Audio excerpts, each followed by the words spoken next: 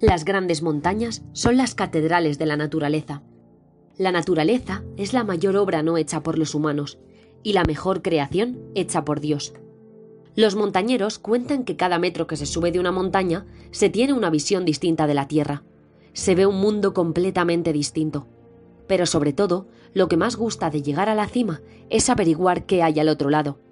Y esto es exactamente lo que le dijo Lino Zani, un guía de montaña, al Papa Juan Pablo II. A lo que el Papa respondió que cuando llegas a la cima no puedes hacer otra cosa que bajar. Subir a la montaña es la vida misma.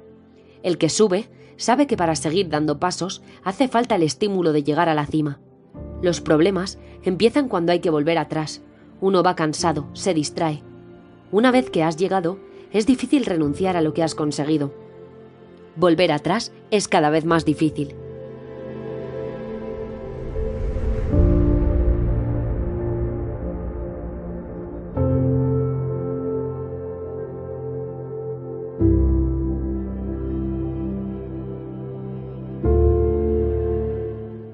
La afición a la montaña de San Juan Pablo II empezó al comienzo de su tarea pastoral.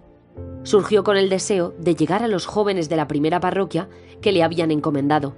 Como forma de sacarlos de sus entornos y rutina, con frecuencia los llevaba 15 días a los montes, a los ríos y a los lagos. Porque hay una cosa que tenía muy clara San Juan Pablo II. Toda escalada que implique esfuerzo y fatiga es recompensada con la oportunidad de tocar y experimentar a Dios, que nos cuida y nos bendice desde arriba. Por ello, cuando llegó a ser papa, empezó a buscar sitios cerca de Roma donde se pudiese escapar cuando necesitara un soplo de aire fresco. Y como podrás imaginar, algo tan normal como salir a caminar por la montaña se convierte en algo extraordinario cuando eres el papa. Como si de una película se tratase. Llevar al papa a la montaña sin que sufra ningún tipo de riesgo y sin que nadie se entere. Y quien mejor sabía hacer eso era Enrico Marianelli, director del Grupo Especial de la Policía Italiana en el Vaticano.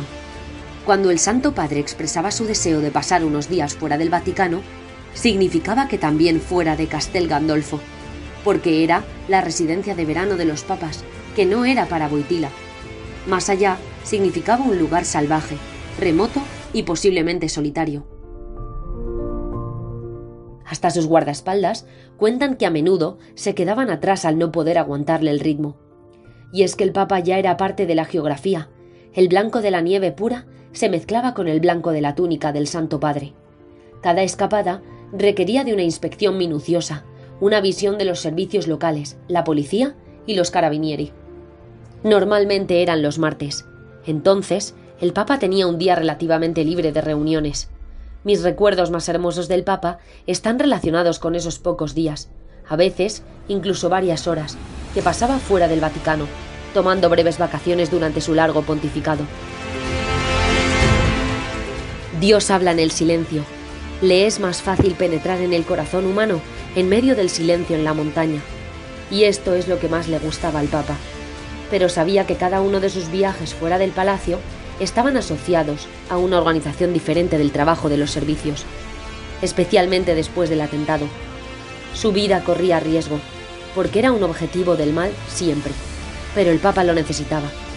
Necesitaba descansar, desconectar, necesitaba aire fresco y ejercicio. Descansaba activamente, esquiando en invierno, vagando por senderos de montaña en los periodos restantes.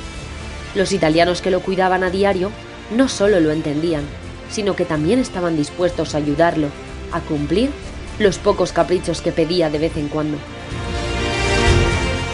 Durante uno de sus viajes, un niño de unos 6 años lo reconoció, le agarró de la mano y caminaron juntos en similar condición física. Cualquiera que los viera desde la distancia podría haber pensado que un abuelo caminaba con su nieto. Pero resultaba ser el mismísimo Papa charlando con un niño por la senda de la montaña. En esas montañas resuenan todavía las palabras de San Juan Pablo II durante el Ángelus en Campo Imperatore en 1993. Aquí el silencio de la montaña y la blancura de la nieve nos hablan de Dios y nos señalan el camino de la contemplación, no solo como camino principal para experimentar el misterio, sino también como condición para humanizar nuestra vida y nuestras relaciones mutuas.